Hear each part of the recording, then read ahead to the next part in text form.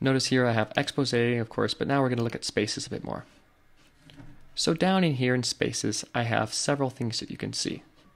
I have the left, Adium, Dictionary, Firefox, and so far.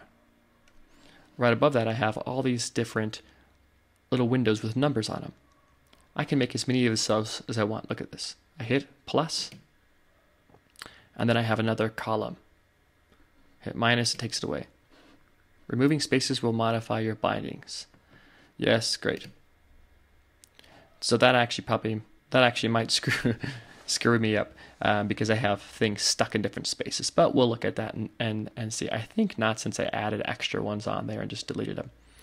So what does that binding mean? I can associate programs that I want to open up with particular spaces. For instance, a program I use to organize things all the time is OmniFocus. And it says space 9. That means every time OmniFocus opens up, it's going to open in space 9. Notice down here, it says keyboard and mouse shortcuts. This allows me to activate spaces and to go to the spaces I want. One quick thing to show about that, in expose, it actually gives you down at the bottom, it actually gives you the ability for hot corners, which can also work with spaces. And notice that my bottom left hot corner is for spaces. So I'm first going to do that. I'm going to show you what it looks like to go to OmniFocus. First, I'm going to zoom back out of here. Then what I'm going to do is I'm going to go to the bottom left corner and it's going to engage spaces and show you all the spaces that are open.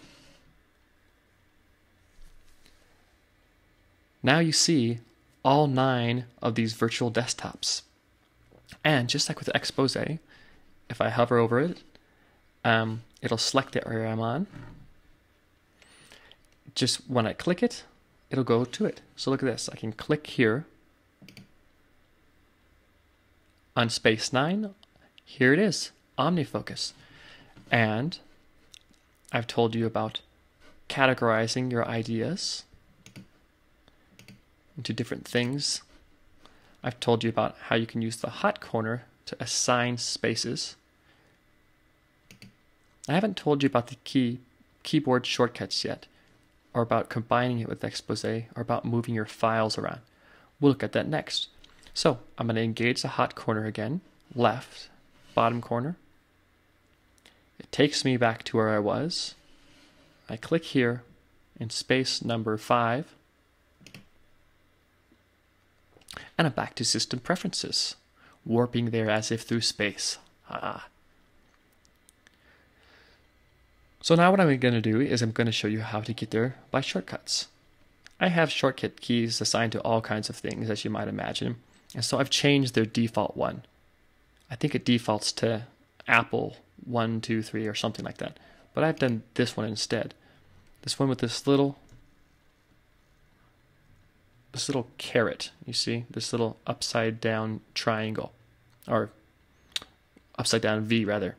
The upside down V on a Macintosh refers to the control button. This one right here, this flower type of leprechaun flower thing, that refers to the Apple button, which is also called the command button. This one below, which is this downward L thing with a dash coming out, this one here refers to the Apple's option button, Option/Alt. So once again, Control, Apple/Command, Option/Alt. A lot of times you'll see these things, shortcuts in Apple, and you might think, especially if you're a previous Windows user, what the heck is that? Well, that's the symbol that relates to those function buttons. Okay, I'm going to click Control plus the number keys.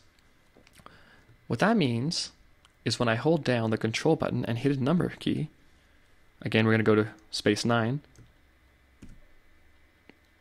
takes me and shows me a little diagram on screen too. It takes me to that particular space that I wanted to go to. So that's excellent. Now, if I want to go to space 1, hit 1. Okay, and hegemony, you'll see various things, of course, that I'm working on, all my religious and Mac related things and stuff. You go to space 2, Control 2, and I'm keeping it down, keeping the button held down. Otherwise, this little screen we see on screen will disappear.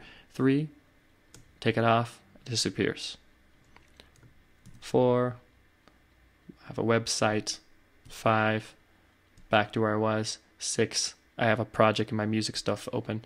7, 8, so on. Okay, let's go back to 5. So I'm going to break this particular podcast into 2 parts. In the next part, I'm going to tell you about the rest of Spaces. I'm going to tell you about methods for using it in conjunction with expose, and about dragging files back and forth between spaces and between areas. So I hope you're able to get something out of this, maybe learn a bit more about spaces or understand more about virtual desktops. And I hope you also watch the next podcasts.